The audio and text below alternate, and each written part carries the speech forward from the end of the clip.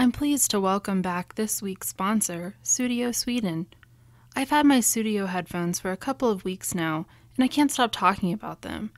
The sound quality is incredible, and I have been really impressed with the battery life as well. Studio is offering Murder Road Trip listeners 15% off any purchase. Just follow the link in the show notes and use the code ROADTRIP.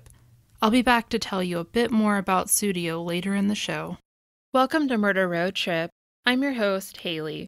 Joining me on today's road trip is return co-host Laura Taylor. Laura is my friend and the content editor of the show. She's also a huge true crime nerd. She has her headphones in, listening to podcasts 24/7. Laura, can you tell us about some of your favorite true crime podcasts? Well, of course, there's Murder Road Trip, my very top faves. But I also love Case File, Court Junkie, Murder Dictionary, Crime and Sports, and Small Town Murder. I love those guys. And then another great one that I've just stumbled upon about a month or so ago is called Trace Evidence. It's a really great high-quality podcast, and the host does a phenomenal job at breaking down all of the information for his listeners. I also really like investigative podcasts like Truth and Justice, Undisclosed, Unconcluded, Up and Vanished, and so on.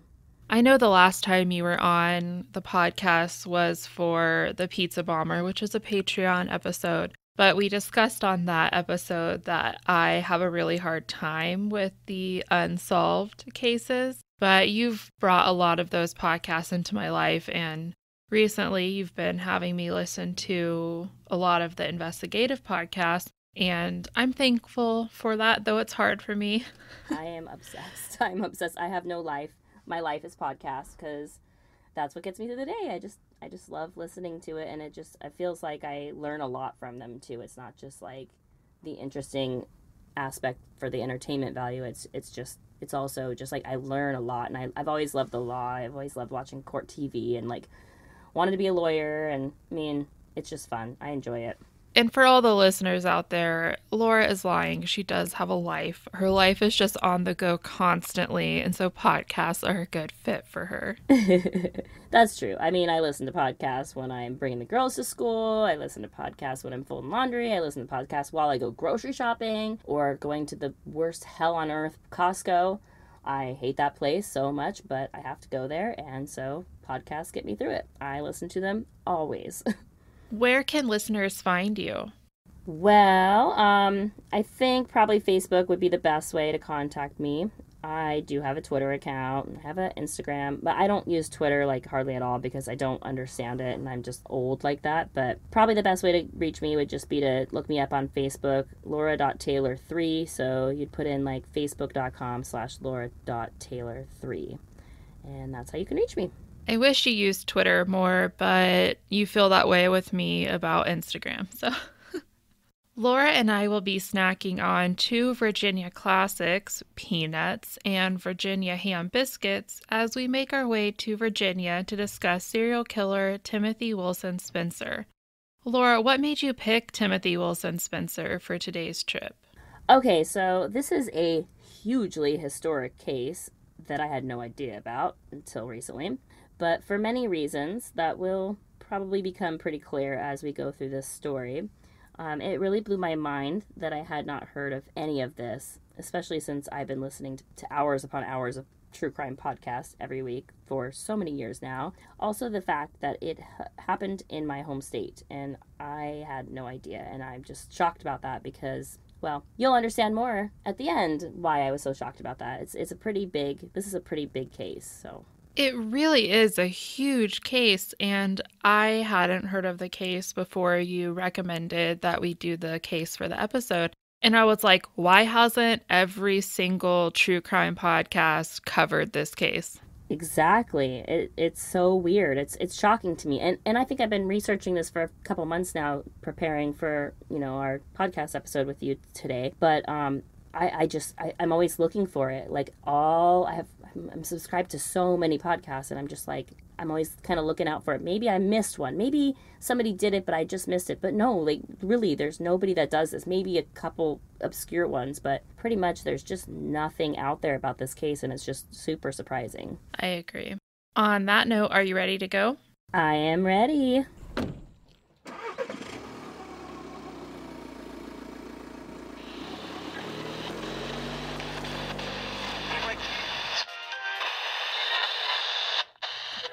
across the station again. Keep trying. I'm safe. Hold on. Let me try this one.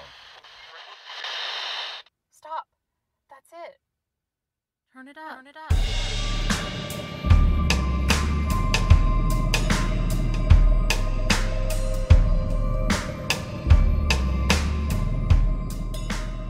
Timothy Wilson Spencer was born on March 17, 1962, in Arlington, Virginia.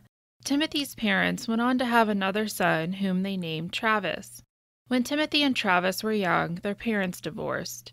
Timothy and Travis grew up in the Green Valley part of Arlington. Green Valley was not the best place for a mother to raise her two sons because it was really low income. Although Timothy was an intelligent child, he was considered to be a poor student. He began getting into trouble at a young age. At the age of just 9 years old, Timothy urinated and defecated in the schoolyard. He would later go on to repeat this behavior again at age 12. Prior to 1984, Timothy was convicted of 3 counts of burglary as a juvenile. In 1984, he was convicted of 3 more counts of burglary, as well as 3 counts of trespassing. For these crimes, Timothy was sentenced to 3 years in prison. When Timothy finished his prison sentence, he was transferred into a nonviolent offender halfway house that was located in the Southside area of Richmond, Virginia. Timothy was considered to be nonviolent because of the fact that he had been convicted for burglary, rather than a crime labeled by the law to be violent, like armed battery, assault, rape, or murder. The halfway house rules were lax.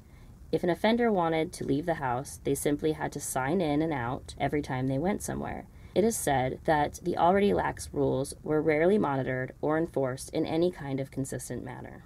On September 18, 1987, Timothy signed out of the halfway house at 7:30 p.m. and walked just over 2 miles to Debbie Dudley Davis's Richmond, Virginia home. Debbie, a 35-year-old account manager, talked on the phone with her parents from 8:30 to 9 p.m. Sometime after 9 p.m., Timothy stole a rocking chair off a nearby porch and positioned it under Debbie's kitchen window. He then entered through Debbie's kitchen window and attacked Debbie in her bedroom.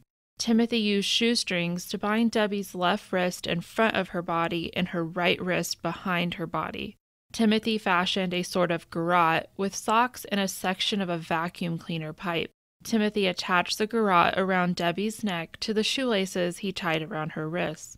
He then tied the garrote around Debbie's neck 2 to 3 times, cutting her neck muscles, larynx, and voice box in the process. He then raped and killed her by strangulation. The next day, Debbie's vehicle was found running a few blocks away from her apartment. When police ran the license plate, they saw that it came back as belonging to Debbie. So they noted the address and headed over to her house to investigate the abandoned vehicle situation further. When police arrived at the apartment, they found a horrific scene. Debbie was found face down on the bed, naked, with only her shorts on. While processing the crime scene, investigators found large amounts of semen. This led investigators to theorize that the subject likely masturbated more than one time before fleeing the scene. Investigators also recovered 2 hairs on or near Debbie's body. After testing the semen and the hairs, investigators concluded that the hairs came from a, quote, Negro man's underarm, and the semen was from a secretor, meaning that blood-type antigens were found among the semen. The autopsy showed Debbie's cause of death as ligature strangulation. On October 2nd, 1987, Timothy left the halfway house and walked to the Richmond home of 32-year-old neurosurgeon Susan Helms. He entered her house by cutting the screen out of her second-story bedroom window.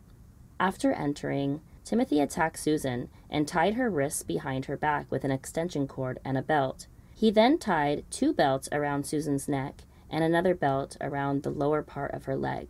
Timothy then proceeded to rape and eventually murder Susan. At approximately 1:30 a.m. on October 3rd, Susan's husband, Marcel, returned home and found his wife's lifeless body on the floor of their bedroom closet.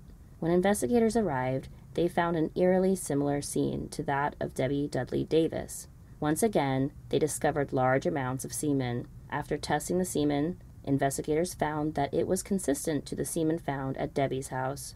They also found that Susan's cause of death was ligature strangulation.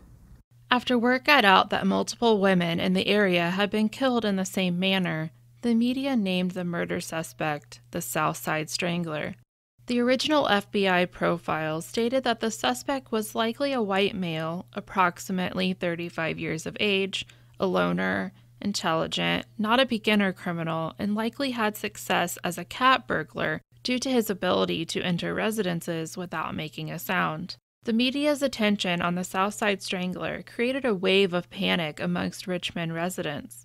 People began buying deadbolts, keeping their lights on, and arming their homes with guard dogs in order to regain a sense of security. Police knew the panic would only escalate if they did not find their suspect, so they worked tirelessly to find a link between each victim.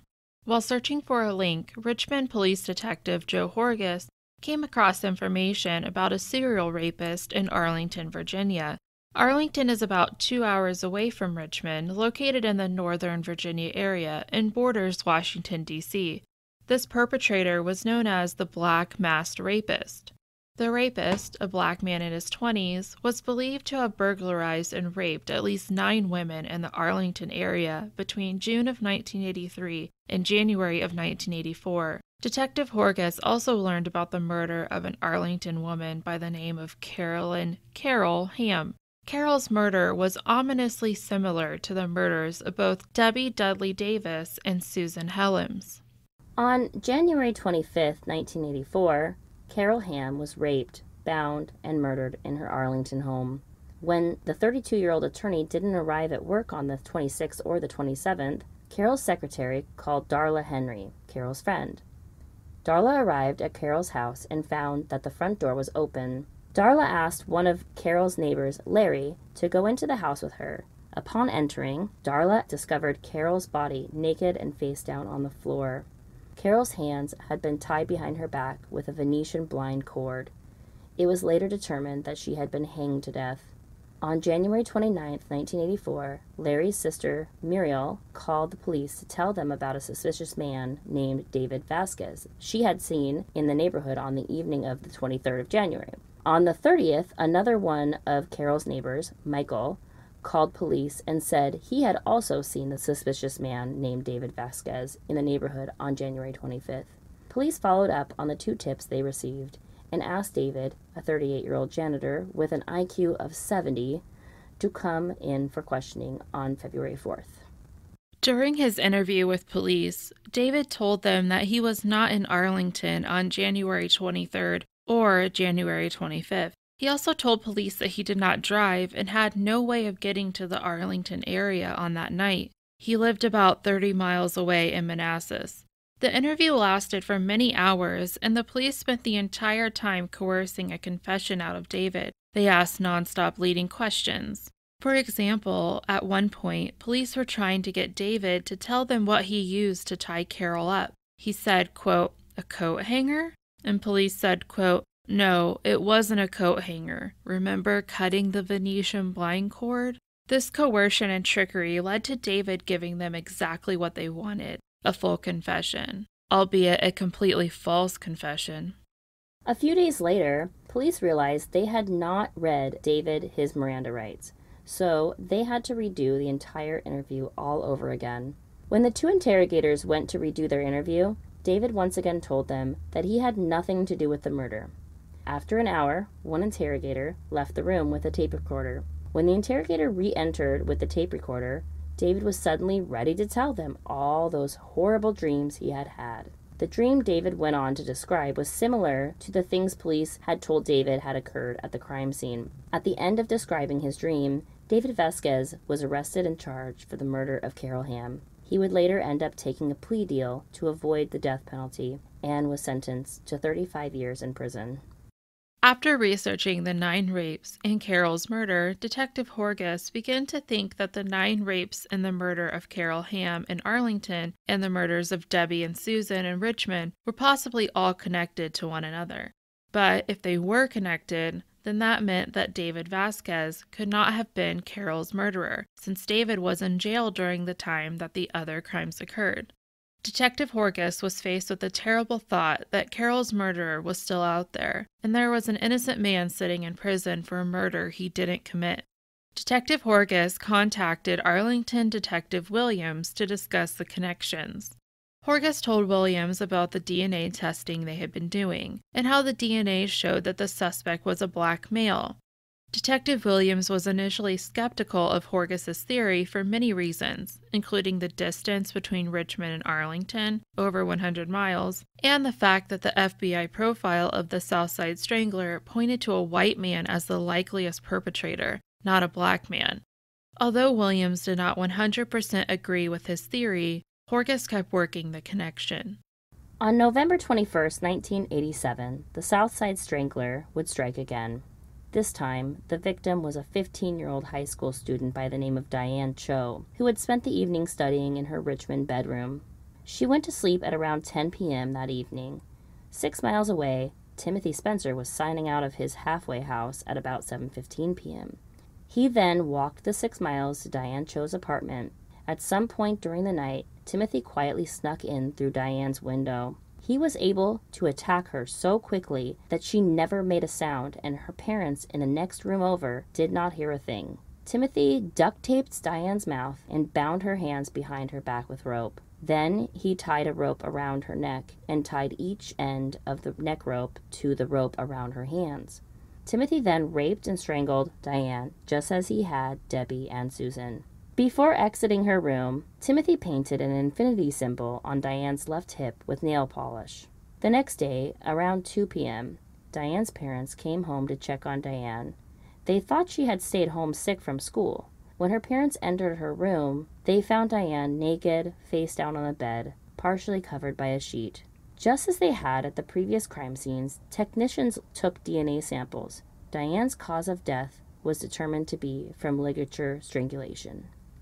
Although the exact date is not known, it is believed that on November 27, 1987, federal employee Susan Tucker was at her Arlington, Virginia home. The 44-year-old's husband was away on a business trip, so she had the entire house to herself. Timothy was on a furlough to spend Thanksgiving with his mother in Arlington. At some point during his stay, Timothy left his mother's house and walked a mile to Susan Tucker's house. Timothy was able to easily enter through Susan's sliding basement window. He found Susan and tied a rope around her neck. Timothy then used the ends of the neck rope to tie Susan's hands behind her back. He then raped and murdered Susan Tucker. Susan Tucker's body was found nude, lying on the bed, partially covered on December 1st. It was determined that she had been dead for 3 to 5 days, and she had died of ligature strangulation. DNA was also found and swabbed at the scene. And now, a quick word from today's sponsor. Like I said earlier, I have been using my studio headphones for a few weeks now, and I absolutely love them. They quickly and easily paired with my devices, and I was using them within a minute. I listen to podcasts constantly, so I need headphones that will be comfortable all day and that won't run out of battery by lunchtime. My studio headphones have not let me down. They are so lightweight and comfortable, it's almost as if I'm not wearing anything, and the battery lasts all day. Their slim and stylish design means they look great and don't get in the way, while still blocking out the noise. I love that Studio offers free worldwide shipping, which makes them the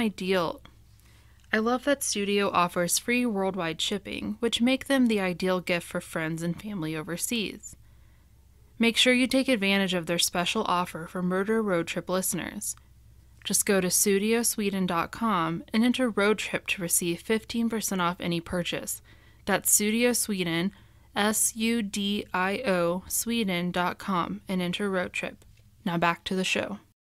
In late December of 1987, Detective Horgus submitted his evidence and theory to the Behavioral Analysis Unit at the FBI headquarters.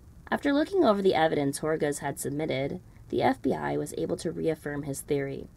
The crimes in Arlington and the crimes in Richmond were committed by the same person. The unit suggested that Horgus search for a suspect in recent prison records. He needed to be looking for an offender who was arrested after Carol Ham's murder in 1984 and released just before the murder of Debbie Dudley Davis in 1987. Horgus and his partner, Mike Hill, sorted through over 300 files to try and find an offender who fit their timeline. After 4 days of searching, Horgus suddenly remembered arresting a man named Timmy for burglary around the timeline they were searching for. On January 6, 1988, Horgus finally remembered Timmy's last name. He searched for Timothy Spencer and found that he fit the timeline perfectly. Horgus also found that after serving his 3-year sentence for the 1984 burglary, Timothy was released to a halfway house just 2 weeks before Debbie was murdered. Horgus also discovered that Timothy's mother lived less than 1 mile from both of the Arlington murder scenes. Horgus knew he had the right man. He just had to figure out how to obtain the perfect arrest warrant. On January 20th, 1988, after obtaining an arrest warrant for burglary, police arrested 25-year-old Timothy at the Richmond halfway house. When police searched his bedroom, they found an infinity sign and the words, "I hope," on the mattress box spring. While at the station, Timothy refused to talk to police. Because he wouldn't talk, police asked Timothy to consent to a blood sample. Police told Timothy they wanted a blood sample so they could test it against blood found at a recent burglary. Timothy agreed, not knowing that police would really be testing his blood against the secretions found at the crime scenes of Debbie Dudley Davis, Susan Hellam, Diane Cho, and Susan Tucker. As Timothy sat in jail, police anxiously waited for the DNA results to come back. On March 16th, they were finally ready. The DNA test results showed that Timothy's DNA matched the DNA that was found at each woman's home. His DNA also matched the DNA from the 1984 rape and murder of Carol Ham in Arlington. Although police had their perfect match, DNA had never been used in a United States court to convict someone before. A special hearing was held to find out if prosecutors could introduce DNA evidence into the trial. It was ruled that prosecutors could indeed introduce the DNA evidence. Timothy was then charged with the murders of all 4 women. Police still had the Carol Ham DNA match to deal with, though. This DNA match wasn't as simple as the other 4 matches. There was already a man behind bars for the 1984 rape and murder. Because there was not enough DNA evidence taken from the Carol Ham crime scene to exonerate David, only the governor could do that. Detectives continued to build the case to prove that David was innocent. Timothy's first trial was for the rape and capital murder of Susan Tucker. The trial began on July 11, 1988, and it lasted for only 5 days. This trial was the first U.S. trial to ever use DNA evidence as a means to link a criminal to a crime. On July 16, 1988, it only took 6 hours for the jury to find Timothy guilty of both charges. He was later sentenced to life for the rape conviction, and then he received a death sentence for the murder conviction. The next trial was for Debbie Dudley Davis. Timothy was charged with burglary, rape, and capital murder. Once again, DNA evidence was introduced and used to help convict Timothy. On September 22, 1988, Timothy was convicted of all 3 charges. He was later sentenced to 20 years for the burglary, and he received a life sentence for the rape and a death sentence for the murder.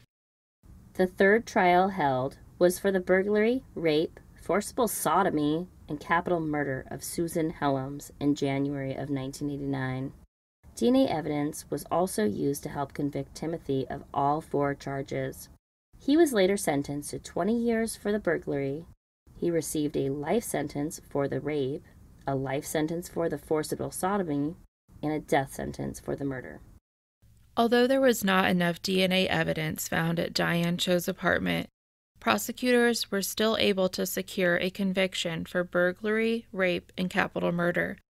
Timothy was later sentenced to 20 years for the burglary. He received a life sentence for the rape and a death sentence for the murder. In early 1989, after hearing the overwhelming circumstantial evidence that Timothy Spencer was Carol Ham's murderer, David Vasquez received a pardon from the Virginia governor. In 1990, David was awarded $65.41 for each of the 1,796 days that he had spent wrongfully behind bars, for a total of $117,000. David was the first American man to be exonerated based on DNA evidence. Timothy was not charged for the murder of Carol Ham because he was already sentenced to multiple death sentences. On April 27, 1994, 32-year-old Timothy Wilson Spencer was executed in the electric chair at Greensville Correctional Center in Jarrett, Virginia. He was pronounced dead at 11:13 p.m. He did not have any final words. In 1989, the multiple convictions against Timothy prompted the state of Virginia to create the first state DNA laboratory and the first DNA database in the United States. In 1992, Benjamin Cadorzo created the Innocence Project, a nonprofit that helps exonerate innocent people through DNA evidence. In later interviews, Timothy's younger brother, Travis, said that he was extremely surprised by his older brother's actions. Of course, Timothy was a hellion when he was younger, but Travis never expected his older brother to go out and kill women. Travis told a story about how when they were younger, Timothy got caught shoplifting, and Timothy told Travis, "Don't be like me when you're older." So it's really sad to think about the fact that this younger brother looked up to his older brother and could not see Timothy being this violent. What do you think about that?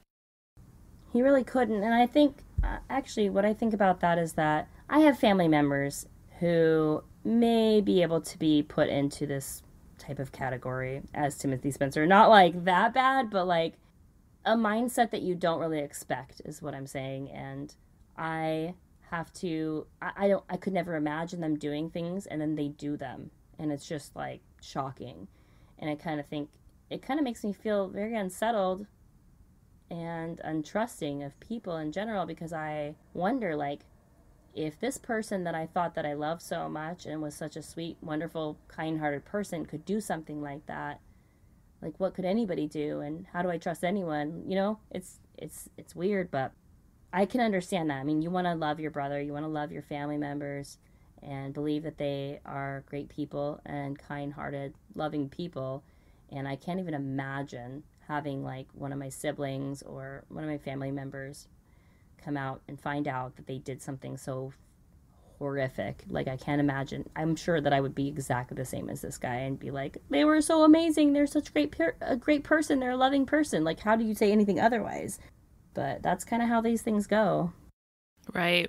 And I'm going to play devil's advocate here and say that Timothy had to lay low under the radar. He couldn't act like what we think of as a serial killer, or else he would have gotten caught much earlier.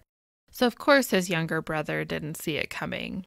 Yeah, absolutely. And that's, I mean, I think that, I mean, I've listened to enough stories about these types of serial killers where I'm learning that all of their loved ones don't believe they could do it because they don't want to believe that. They're not looking for those signs. They're not trying to see, oh, he's acting suspicious, he's acting weird, he's acting like sociopathic or whatever.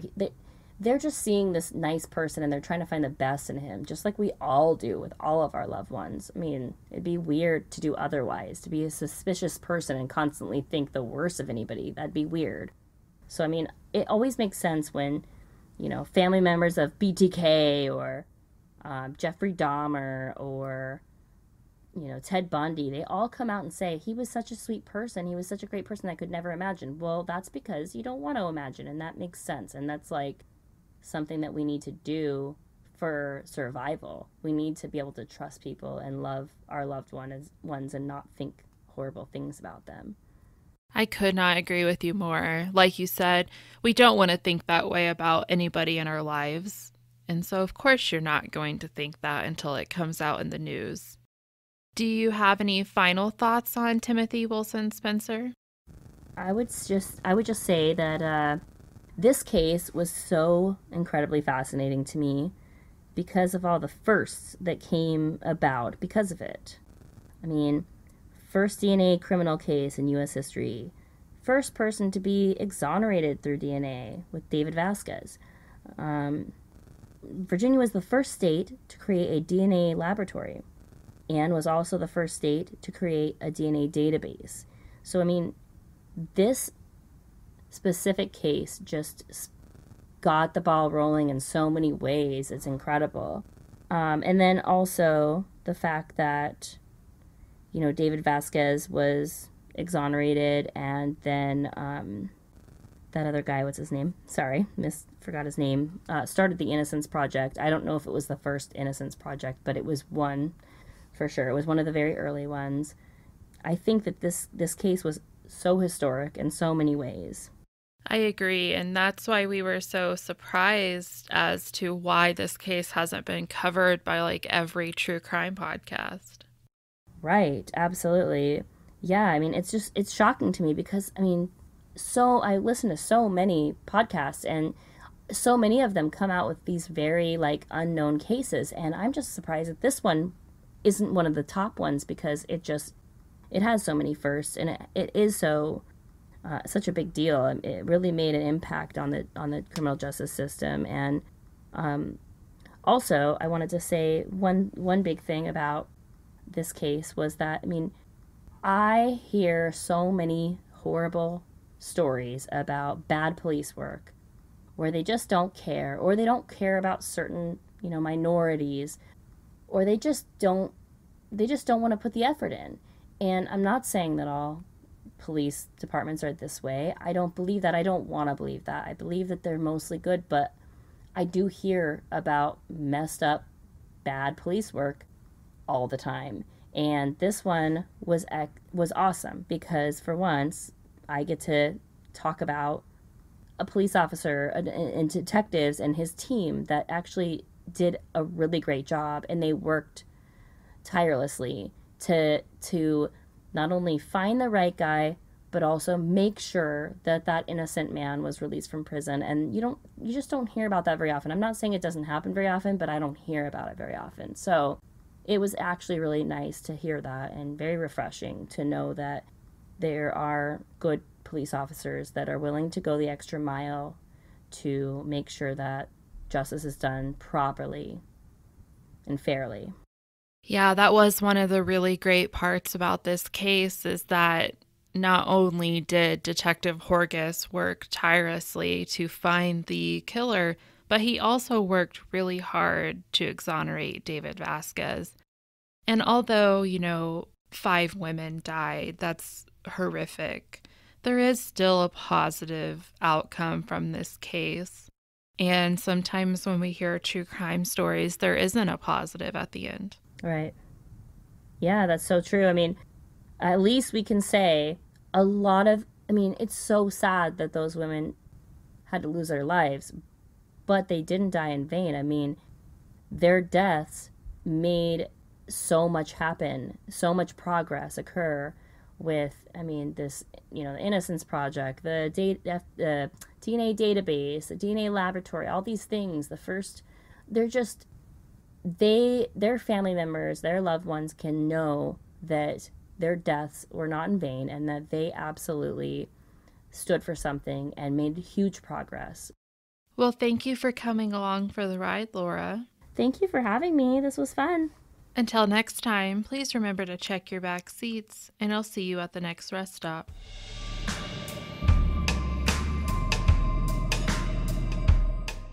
If you didn't know already, you can also listen to me on the We're All Just Pretending podcast, where I give bad advice on purpose. You can also find Jess and me on the Playlist podcast. Playlist is a podcast where Josh Hallmark of Our Americana and the Karen and Ellen Letters has different podcasters on to talk about their favorite songs. Every episode has a different theme and a new panel of podcasters. You can find Murder Road Trip at murderroadtrip.com, on Instagram and Twitter at Murder Trip, and on Facebook at Murder Road Trip Podcast. If you're interested in continuing the discussion, you can join the Murder Road Trip podcast group on Facebook. Make sure to check out the Murder Road Trip playlist on Spotify. You can even add songs to the playlist. If you enjoyed this episode, please make sure to rate, review, and subscribe on your podcast app of choice. Please stay tuned after the music to hear from some other great podcasts.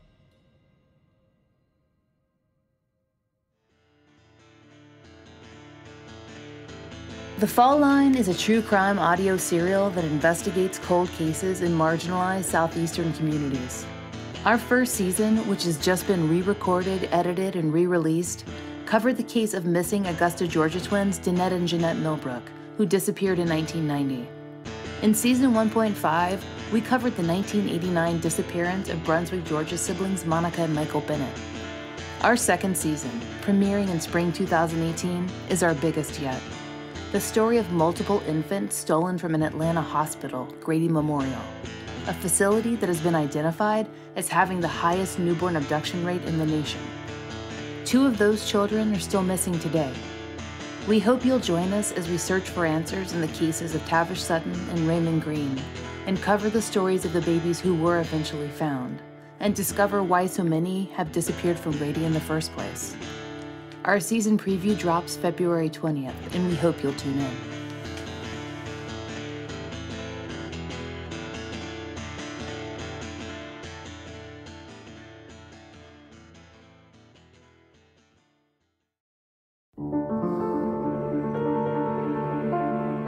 What if your loved one went missing? What would you do to get them back? Police have been looking for Ivan Aguilar. He went missing in May 2014 at the age of 15. About a little girl who seemingly vanished from Milwaukee. Alexis Wayne Walker is reported missing by his adoptive father. We started this podcast to help find the missing who aren't otherwise covered in the media. We call, we request information. We're still left with nothing, and we need your help to solve them. Somebody out there has to know something. Mommy wants you home. I miss her. I miss her. Join us for our true crime podcast that covers the disappearances of missing minorities and LGBTQ persons. These cases are solvable. Someone just needs to listen. This is the Missing Minority Project podcast.